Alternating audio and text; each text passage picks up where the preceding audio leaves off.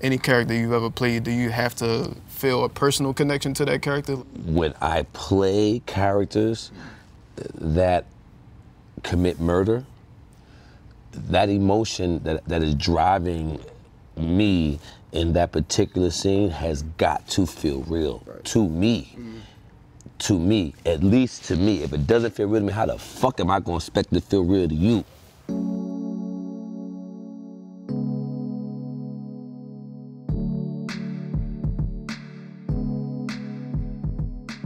Michael K. Williams' rise is truly unconventional. The Brooklyn-bred actor became a household name in the early 2000s after his celebrated role as Omar on the HBO series The Wire. He has most recently taken on the role of Leonard in Sundance TV series Hap and Leonard. The plot of the series is based in Texas during the 1980s. Michael's character Leonard is a complicated man who is part of a crime investigating duo alongside James Purefoy, who plays Hap. You never smelled anything funny? It's an old man's house. Hap, everything smells funny. Come on, dude.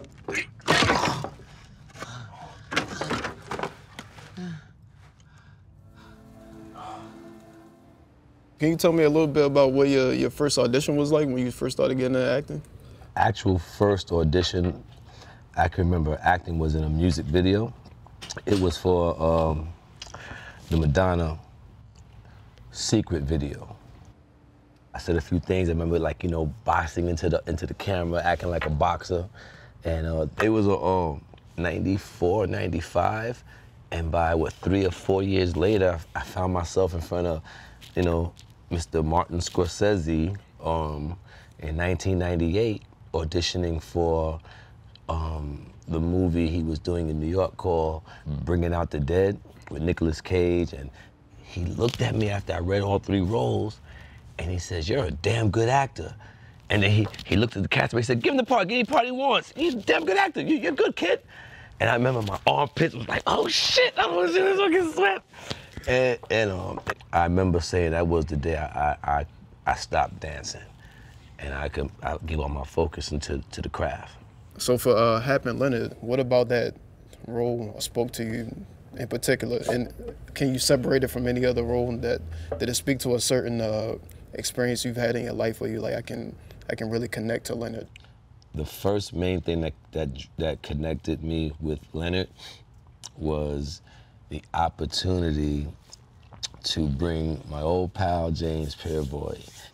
And we got a dead body rotting under our feet. Right under our feet. Gonna have to report it to the cops. Oh, shit. Hell no. Hell no. Hell, hey, okay. Well, just leave it. Fix the floor. Huh?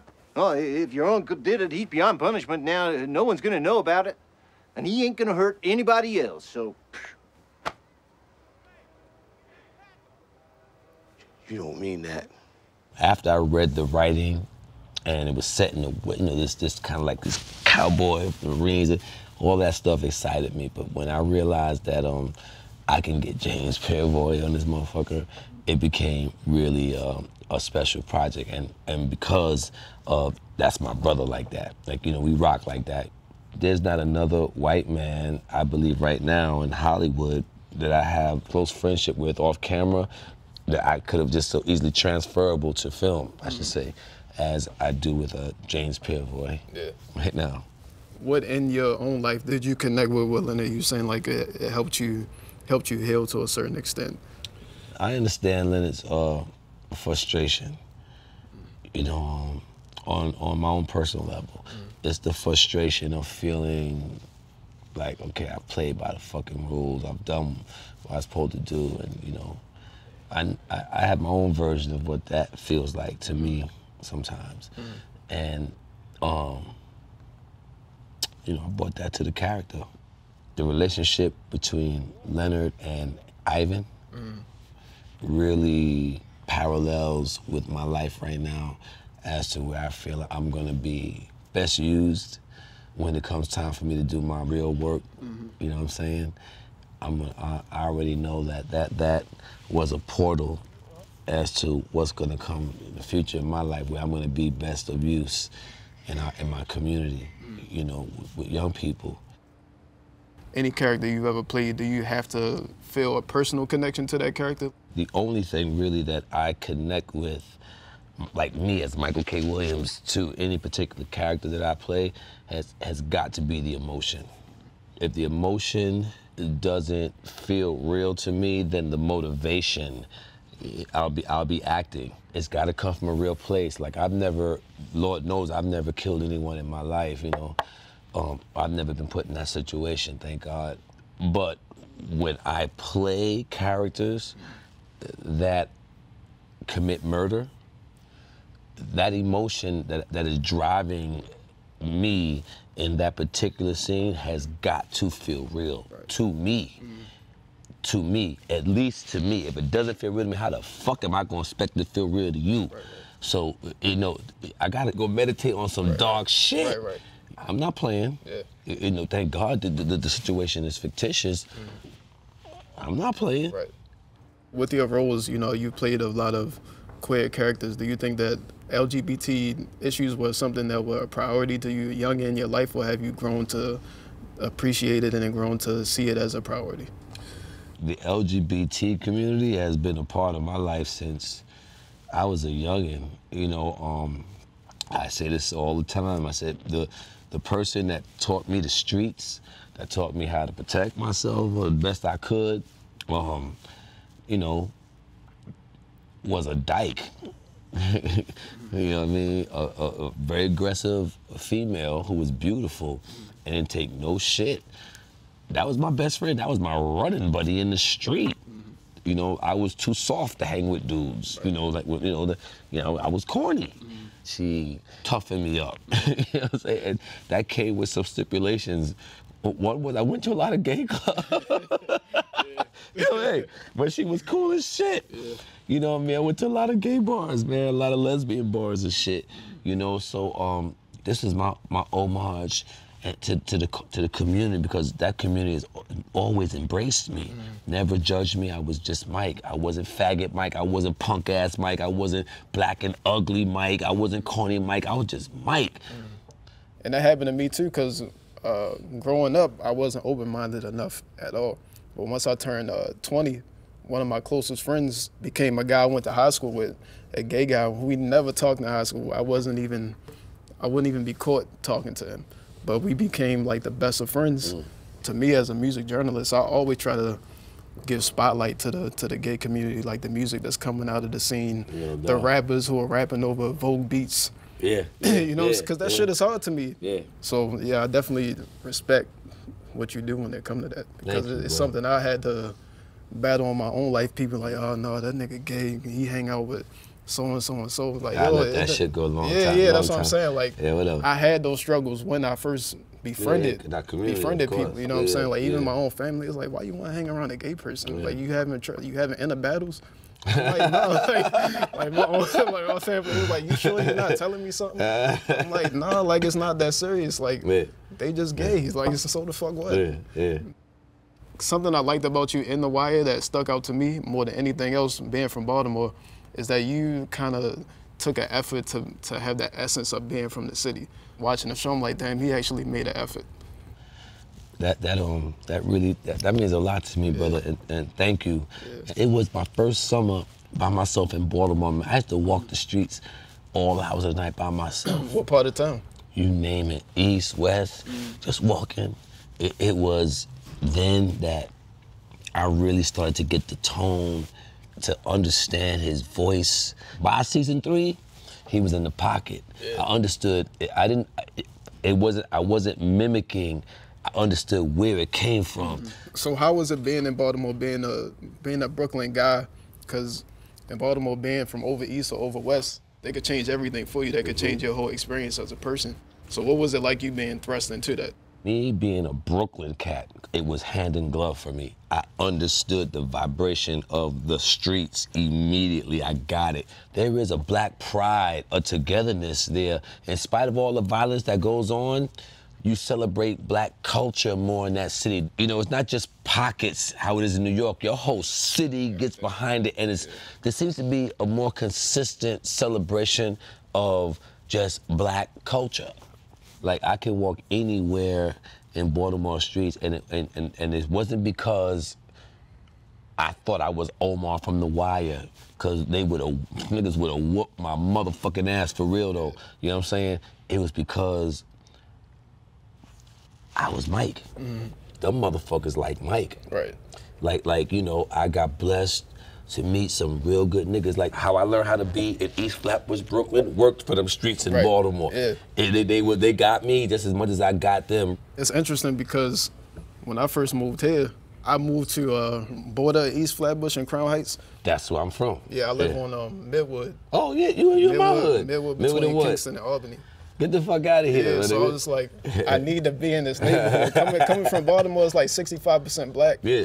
It's very therapeutic for me to be in that. I bet it is. Coming from where I'm coming from, it's just so you like. can understand my love for your city, me coming from, because you were literally in my community that I was born and raised and lived like for like 30 some odd years of my life in that one community. During the time you were playing Omar, you were going through your own battles with addiction and living where you grew up when you played him to a certain extent, I think until the second season or so. Well, everybody know I'm from Brooklyn or East Flatbush, the Vanderbilt projects to be exact. You know, shout out to all my true Vid heads. Season 1 happened and I thought that I had died and gone to money heaven. You know, that was the most amount of money I'd ever made, you know, per week and shit like that.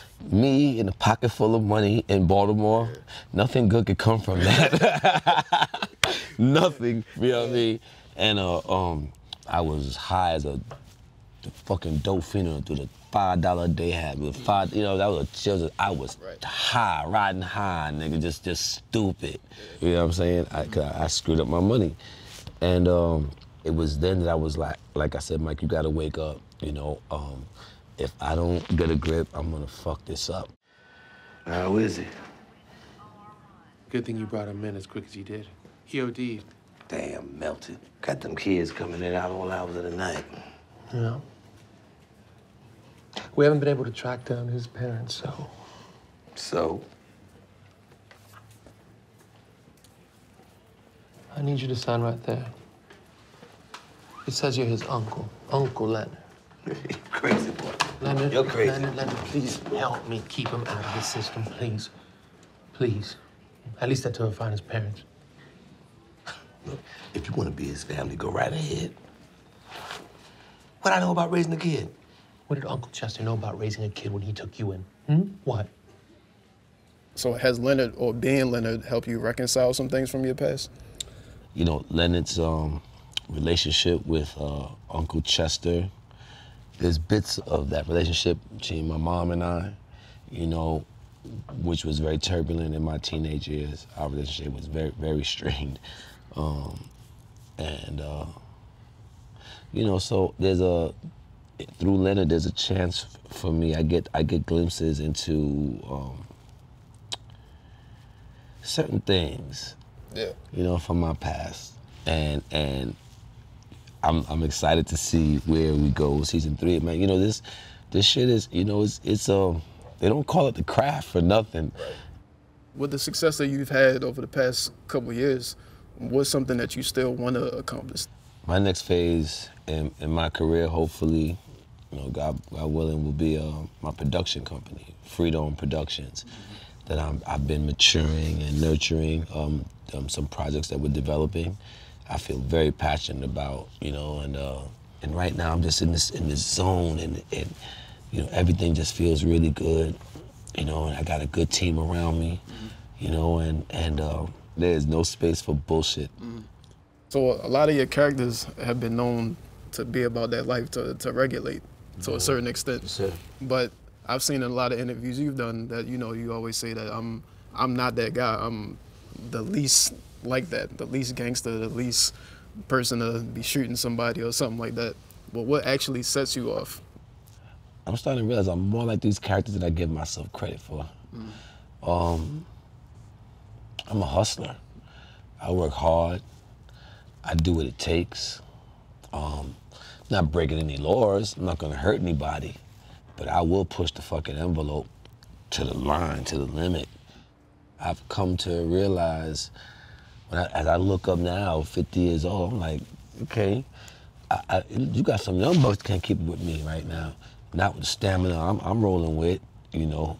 I'm blessed, you know, for the life that I've come from, you know, the garbage I put in my body. I'm real blessed to have, you know, health and stamina, because this is not the quarter of the game to fall weak or to be you know, breaking down. Nah, man, I got the ball. I'm running with it. Right. I'm running with it. Appreciate it. No doubt. All right, man. All right, Thank you for coming through. No doubt. Thank you for the time, man. No doubt. Definitely. Man.